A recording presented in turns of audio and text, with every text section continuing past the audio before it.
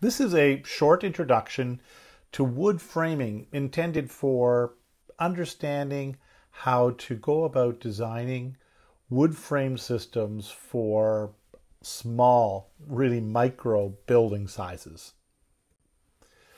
So we're going to look at a little bit about light wood framing as a general thing with the application to small buildings. I'm going to start with a little bit of a brief history of wood framing. And I mean, we could go on for a good couple hours on the history of wood framing, but we're going to spend only a few minutes.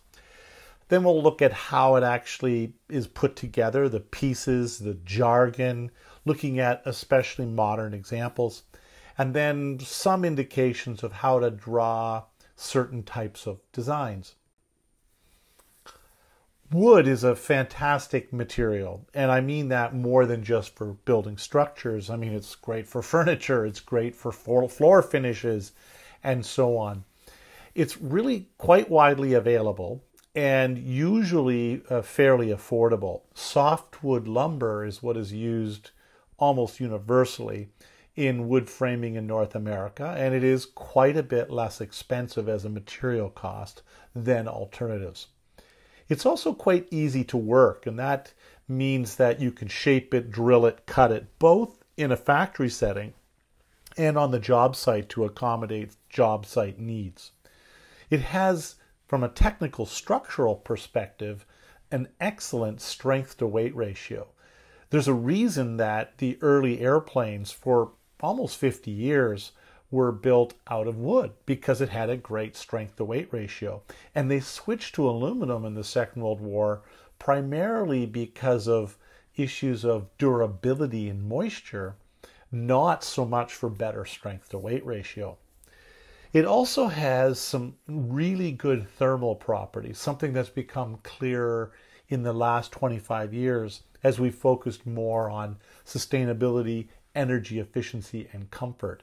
And relative to any other structural type material, wood really shines as a good thermally performing material. Of course, wood is renewable. They say it grows on trees, and it also sequesters carbon while it's doing that, taking carbon out of the atmosphere, converting it into the solid form that forms cellulose and lignin and hemicellulose within the wood. However, the downsides are that, wood burns and wood rots. And despite those types of limitations, wood has become a very popular way of building buildings and has a track record that goes back millennia. So let's talk a little bit about the history of wood framing in building construction. So wood buildings in early stages tended to use larger pieces of wood, and that's because they didn't have easy ways to cut and shape it. They didn't have easy ways to cut and shape most everything, but wood was used in bigger chunks, bigger beams, heavier elements, because it took a lot of work to be able to cut it into smaller pieces. We would cut it into boards or square up beams with big saws in saw pits in the last 2,000 or so years, or square it with an adze. And eventually, as the Industrial Revolution hit the building industry in the early 1700s, we started to see water mill driven saws, and then steam driven saws, and then finally electric and diesel powered saws. And the saws got better, and also the energy to drive them got cheaper, and so it became quite affordable to take big trees and cut them into smaller pieces of wood, the sizes of wood that we currently see used in a lot of building systems. But back in 1250 or so, or earlier, the Roman times, building structures out of wood typically meant building structures out of rectangular, large chunks, basically squared up logs, sometimes not even that squared up. So this approach was used in many single-family buildings, commercial buildings, etc. This is showing some of the labels of how a heavier timber type of a home would have been built, say in the era of 16 or 1700 Britain. This is a slightly earlier example than that. This is, as you can see, written on it. It says 1401. This is in Wales. I think they added the ATM money machine later than that, but the primary building was 1401. And when I took this picture, this building was already over 600 years old. And you can see that big timbers, the voids filled in with clay and straw and thinner hidden pieces of wood between the heavy structural timbers. The structural timbers usually were dark colored in black if they were to be painted with tar. Sometimes they were charred over a fire to make them black and give them some resistance to decay. And the infill made out of the clay and earthen products was routinely finished with lime cement, which is white. And that's how you get this black-white Tudor style half timber construction. Now, in North America, indigenous people in the eastern parts of and the west coast of Canada and America had a lot of wood around, and so naturally built their buildings out of wood. This is a close structure here from Ste. Marie among the Hurons. By close, I mean close to Cambridge, Ontario. And it's in Midland, and it would be a longhouse, but the wood was more used almost in a tension structure, compression structure kind of way, not in the simpler framed column and beam approach that modern North American framing is. So here we're going to now move into this modern approach, and this is what we expect you to be using in your projects in architectural engineering for the most part. The light wood framing can work very well and easily for small structures. This is something, a small structure you can build. The one that's shown here, the photograph, is actually 64 square feet. It's exactly 8 feet by 8 feet in dimension to the outside face of the plywood. And there are studs spaced every 24 inches. Those studs were 2 by 4 with plywood sheathing, the layer of solid material on the outside. And this has been around for more than 10 years, living through Ontario winters, etc. You can see some details here in the drawing, and you can study that under your own time, but those are labeling some of the materials like sheathing, rafters, studs, and so forth. It's quite helpful to get to know these words because they are used not just in wood framing, but also in light gauge steel framing. And so we see the language of wood framing being applied quite widely in co-op work terms you're going to discover in all kinds of different modes of the construction industry. You're going to see this language used.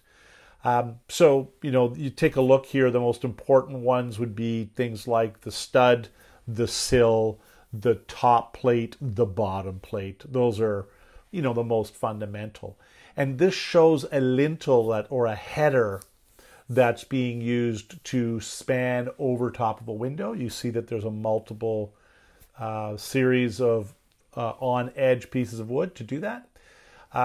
And if we look here at a built example, this is a corner, and you can see the roof rafters coming down, landing on double top plates, which are supported by fairly closely spaced studs.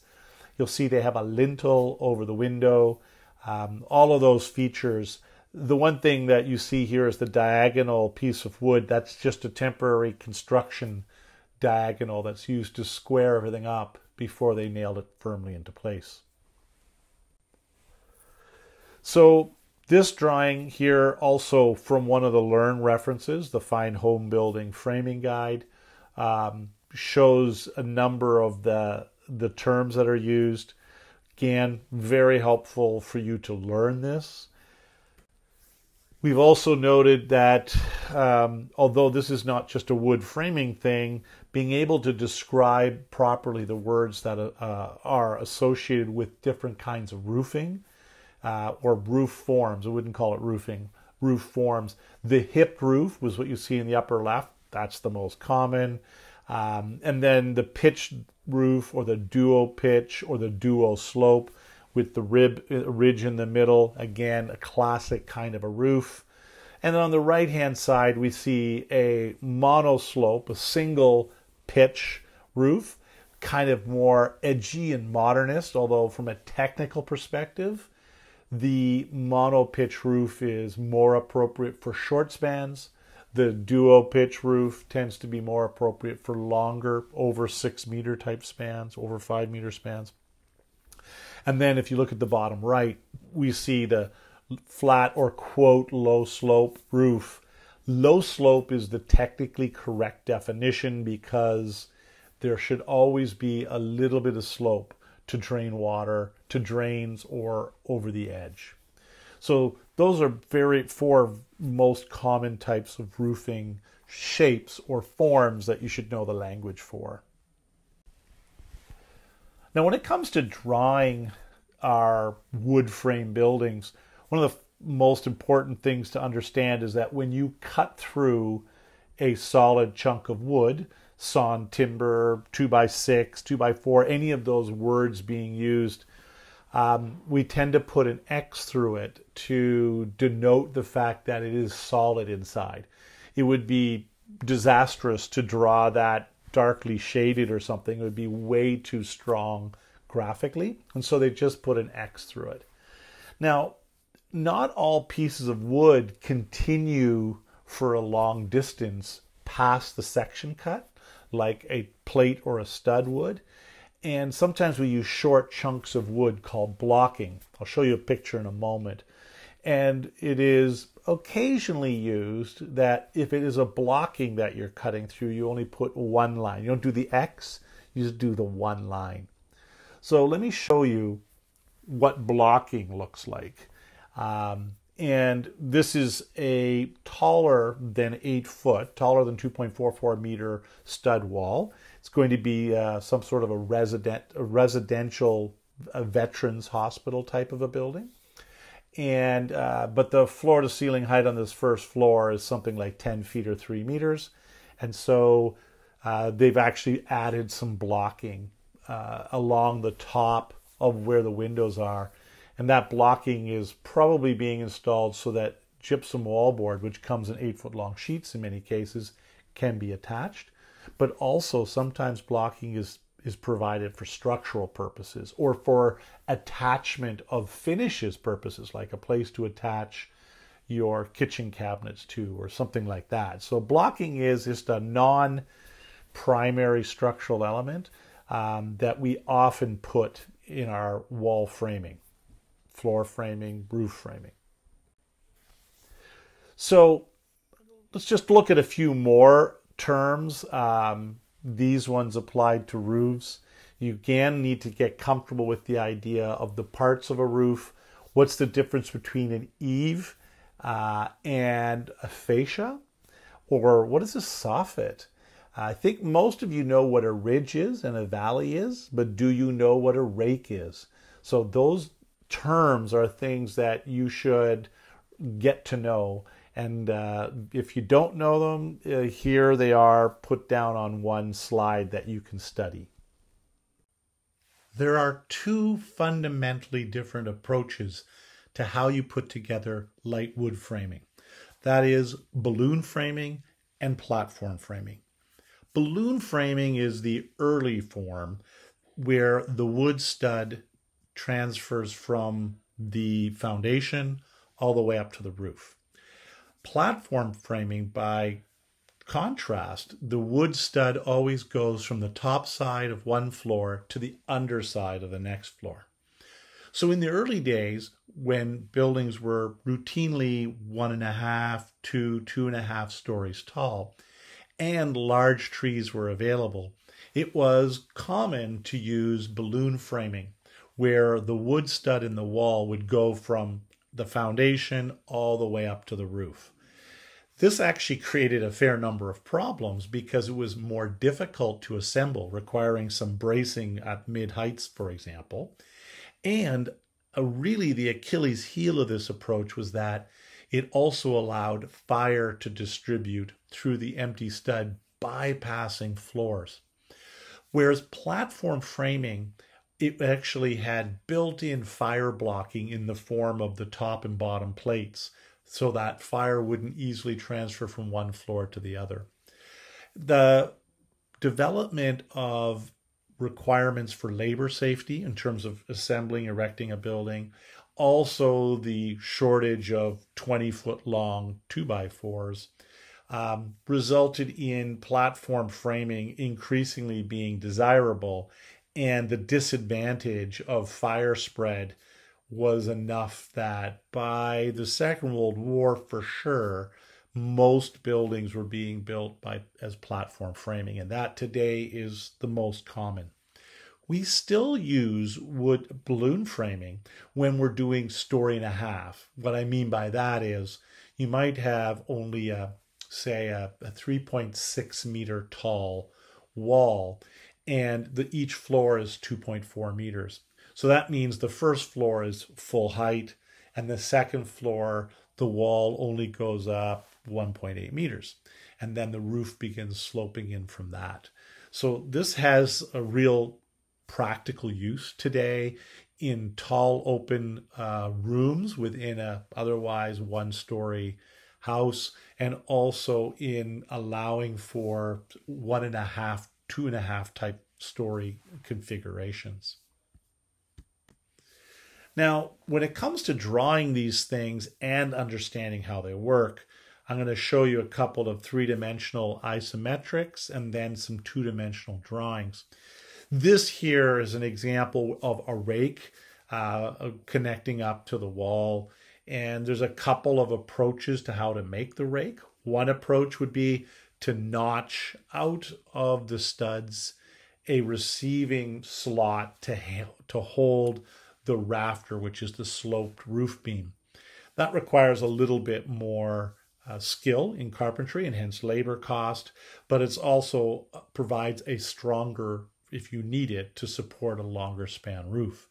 In the smaller projects where your roof spans are only 4 or 5 meters, the approach on the right is totally adequate because there's more than enough strength to hold the roof at the rake with just a flat sort of stud along the top. So that's just a couple of examples.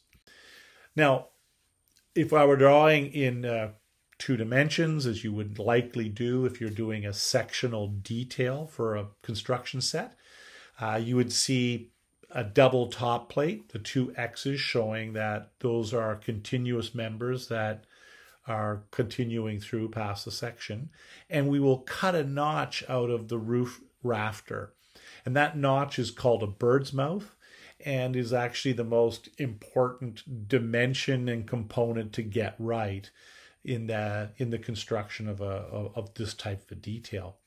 You'll see on the right hand side we have not just a floor to wall, but we have a roof to wall. We have a floor to roof and wall, and this is going to be quite common in attic spaces that are occupied, etc. So that's why that's showing the ceiling joist, the roof rafter, and the wood stud, and how they would come together.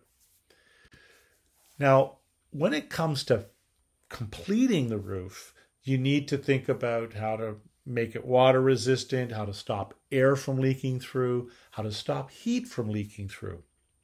And to do that, we will use a number of features. But how we approach it in practice depends a fair bit on the kind of ceiling on the inside that you're looking for. If you just want what's called a cathedral ceiling, where the wall meets a sloping roof and the roof rises up. A detail is provided on the left showing one example. Notice the examples I'm showing are modern in that they have a layer of exterior insulation.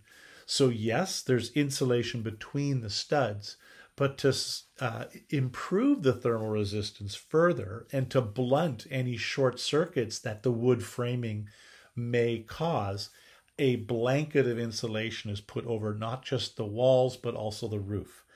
This is something that you might have a hard time finding if you're using Pinterest or something like that, because those are often 15-year-old sort of ideas or older, and finding details with exterior insulation can often be a little bit harder. But that is absolutely the normal standard of construction today.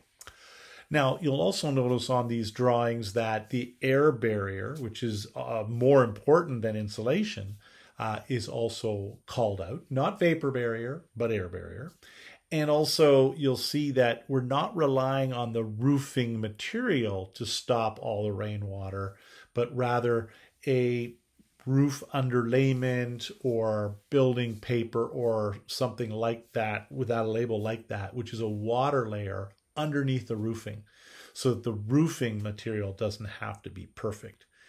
If you want a standard roof meaning standard being the most common in housing, with a ventilated attic of relatively large size, the upper right detail provides you some idea on how to have a ventilated roof with a rafter that overhangs the wall and all that kind of stuff.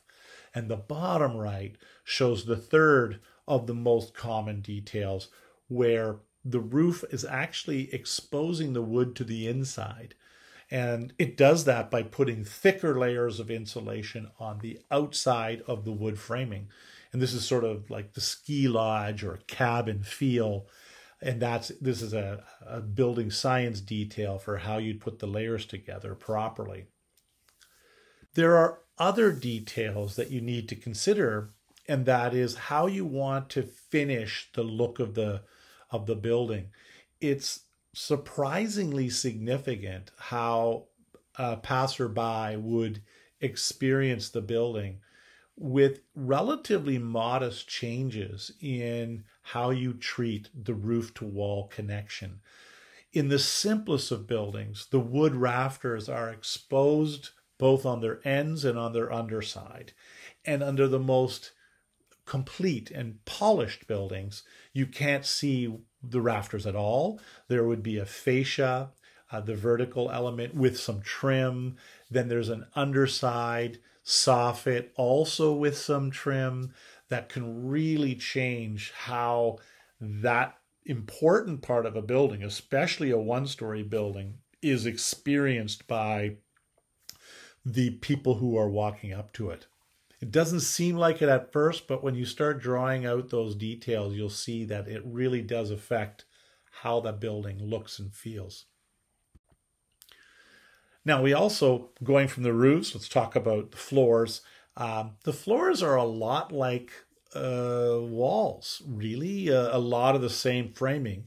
But of course, as you span larger distances, the 2x4, which might be fine for a wall, now you have to have a 2x6 or a 2x8 to be able to span sufficient distances for the floor. In almost all cases, we're going to put some sort of a sheet product, panel sheathing product in a sheet form, like OSB or plywood, to make the floor relatively flat and smooth and be ready to accept some finishes. Now, when we're drawing, say, a first floor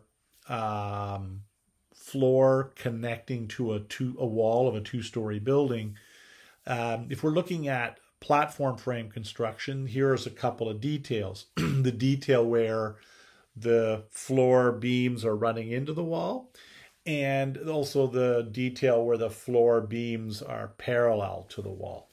Both of those are conditions that you need to think through when you're drawing up your framing, when you're conceiving of how you're going to frame this building. Now, If you want to do balloon framing or need to do balloon framing because you're looking for a story and a half kind of a construction, well, then those same details have to be drawn, although there's slight variations, which I'm hoping these drawings will be clear enough that you'll understand what's being done. It's often helpful to do a 5-minute sketch in 3 dimensions, an isometric, if you will, of a corner of your project to understand how the different elements are going to be running in the floor, in the wall, and eventually even adding on the roof. But try and sketch it out. Make sure you can visualize in your mind how the elements are going in 2 different directions as it applies to your project that you're working on. So we also have to think about interior walls. Sometimes the interior wall is just a partition, and that means a separating space, which means it could be quite thin. We typically use 2x4s in single-family residential housing because space is not that valuable. But if you're trying to save every inch, as they are in tiny houses and in RVs and such, it's not uncommon to have non-load-bearing partition walls made out of 2x3s or even 2x2s, so that, or 2x4s laid flat, same dimension, and then sheathed on both sides. Now, the foundation is another special condition that needs to be considered for pretty much every building. In small wood frame buildings, especially ones that are maybe not as permanent, we'll often use point foundations, a minimum of 3, I think for obvious reasons, but often 4 is considered a practical minimum. And sometimes we go to 6 or 8, depending on the size and scale and how much you want your beams to span. And those are just points on a grid system in the earth. Those points are hold up beams that span at least between the points, but often cantilever over either end of those point foundations. And then a wood frame system, like I showed in the previous slide, is then added on top of that. So that's a common condition, very practical, easy to do solution. You see it here. You do remember that if we're making it out of wood, we have to worry about rot. So one of the answers is to don't let the wood get very wet, which means keep it up away from melting snow and rain splashes. And another thing you can do is put enough poison in the wood, it's called pressure treating, that bugs and rot won't eat it. Now, even when you go to the extent of using pressure treated, you want to keep the wood ideally a little bit out of the ground, but you don't need to. As you must know, one of the acceptable foundations for a small building is literally a pressure-treated post of 4x4 or 6x6 dimension, simply placed in a hole 1.2 meters deep. And pressure treating is good enough that those posts do tend to last well over 30 years and probably 70 years. So that's a reasonable option in some situations. Now, a more modern type of a foundation, seeing quite a bit of use these days, are helical piles. I'm showing 2 versions on the left side, which are basically point foundations that are screwed into the ground. Sometimes they call them soil screws. And these can be done relatively easily, and they're quite durable by providing corrosion resistance and quite flexible in design. So it's quite easy to put them where you want them to be. It works for some pretty bad soil conditions, gets below frost line, lots of advantages there. On the right-hand side, we see the simplest of foundation and the one used for the least permanent buildings. And that is simply blocks, usually made out of concrete, to keep the wood framing up away from the earth so that it stays dry. And the disadvantage of this approach is that frost movement will still make the building move. And for a lot of small buildings, we're willing to live with that, especially if they don't have drywall that can be cracked, or you don't expect the soil to move too much because it's not a highly frost susceptible soil. You can do that for small buildings, and many, many small buildings and outdoor decks are supported in exactly this way. So speaking of decks, there are a lot of similarities of the wood framing of floors that apply to decks outdoors. But outdoor decks are almost always made of decay-resistant wood or pressure-treated wood. Now, that doesn't mean you soak them in water, but it does mean that by leaving cracks between the boards so that water runs through and air can move through and dry, and using pressure-treated joists and beams, you can make pretty durable outdoor wood structures that expand the living space and certainly are enjoyed and experienced by many people. Just a brief word here on how these are built. In a platform frame, you basically build the wall on the platform provided by the floor below. So this is an example of a project being built in Kitchener, Ontario. The first floor walls and the floor that's going to be the floor that people walk on in the bedrooms has been built. And now you're looking at the wall framing being assembled by carpenters and laid out in this direct way. And then when they're done, they will tilt it up. They will get a number of people and they will lift the whole wall up and then plumb it, meaning make it vertical, and then fix it into place temporarily with those diagonal braces you see in the bottom right. When you've gone all the way around the building and you've got 4 walls on and they're all braced, now you can reach up and install the first of the rafters or the ceiling joists that are going to go above this. And so eventually you build enough wood framing that you can put the OSB sheathing on it and you can walk on it, attach that. Now the floors are prevented from falling over by being attached by this floor. And now you can just go and build another wall and tilt it up and repeat the process. Now, this means you could just keep doing this for 100 stories if it could structurally do it. Really, structurally, we tend to have most experience going up to about 3 stories using standard rules. Beyond 3 stories, it does require more framing, not just bigger 2x6s, but more closely spaced. And eventually, once you get up to 5 or 6 stories of a typical kind of a building, that lowest floor is almost solid wood. And this leads to mass timber construction, nail laminated timber, cross laminated timber, making sense because once you got to support 5 stories above you, you probably will end up making it out of solid wood because it's just easier. Here you see the project I'd shown you before. Walls are tilted up, supported with braces. The next wall has been framed, is lying there in the foreground. Now, how do you go about drawing these things?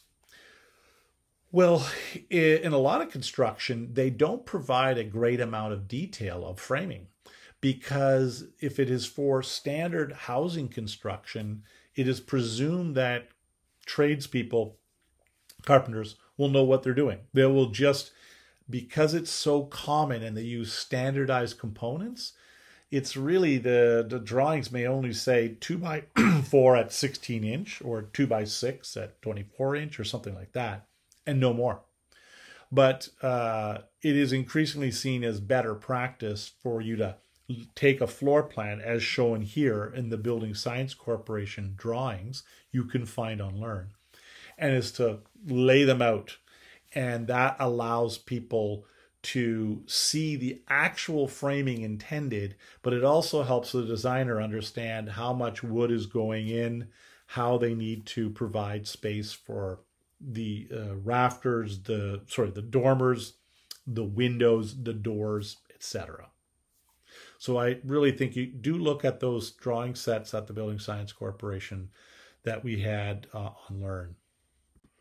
So there's a number of supporting documents on Learn that you can, I guess, support answering questions, learn more, solidify your learning. And we also have the whole Canadian Home Builders Association wood frame or wood housing guide, hundreds of pages. I consider that more of a reference. You look up specific things, but feel free to take that with you on a work term. You may want to have it available to you. So there's also the drawings I mentioned from Building Science Corporation showing best practice. Definitely all sources of inspiration for you. So the end result for a wood frame house is actually kind of complicated looking, but that's why it's important to break it down into simple components of wall, roof, floor. How do these connect together? And then use those tools, that knowledge, to make your project work.